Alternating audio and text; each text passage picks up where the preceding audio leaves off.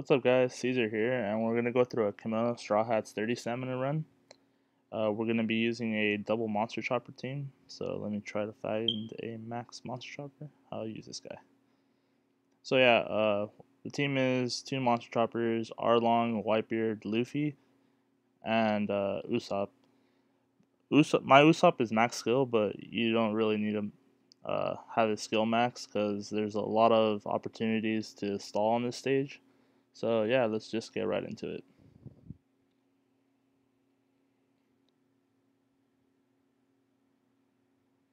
So yeah, one of the strengths of this team is that you can clear the island relatively fast.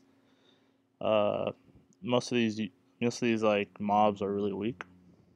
So yeah, we're just gonna get right into it. We're gonna kill these two mobs with one cooldown, and we're gonna, I guess, stall a little bit on Mr. 9.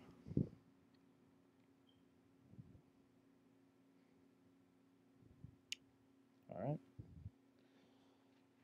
So since Usopp is max skill, you really don't need to stall for that long. So I'm just gonna stall the bare minimum. But if your Usopp is not max skill, you can just stall for as long as you like. As you can see, like some of the units on this island will have like 3 cooldowns, so that there's plenty of opportunities to stall. So yeah, we're just gonna go right into it. Most of the units are really weak, so you really don't need to stall.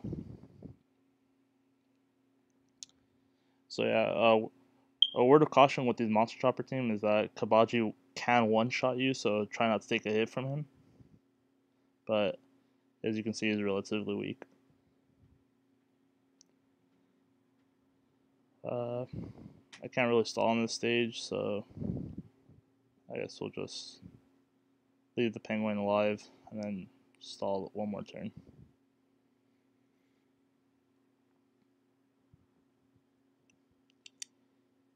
Some of the more important skill books that drop in this island is obviously the Kimono Nami and the Mr. 3.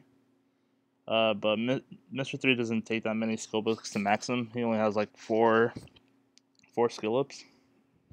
But that Kimono Nami you really want because uh, she takes about 10 skill ups. So yeah, we're just gonna continue here.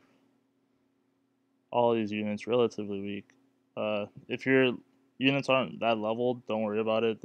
I mean, you could have like your red units at level 30, and you could probably still clear this island.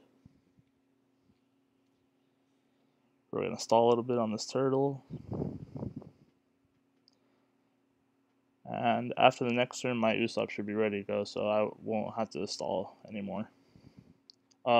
Thing to talk about Hachi is that Hachi will not kill you on his first attack, so use that for an extra turn to stall. But if you leave Hachi alive, he will randomize your orbs. So if you have some orbs, be sure to look out for that. So yeah, we're just gonna stall on this turtle in case we need it, but just try to fish for some orbs. Uh, so we get to Zoro. Zoro will always start on 2 cooldown, and he can one shot you. So try not to let him attack, but he's pretty weak, so you could probably just one shot him in a turn.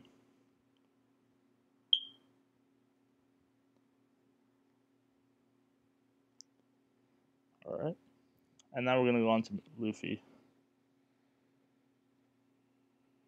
Luffy will increase his attack every turn by 0.1, so try not to let him attack you, because with Monster Chopper being really low health, he will one-shot you, so we just bring Usopp along here as a precaution, just so we don't get killed by Luffy.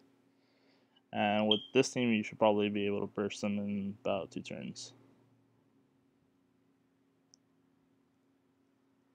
2 turns if you can hit your perfects. Here he'll increase his attack by 0.1, so yeah. And I got some pretty good orbs, so I probably will kill him on this turn.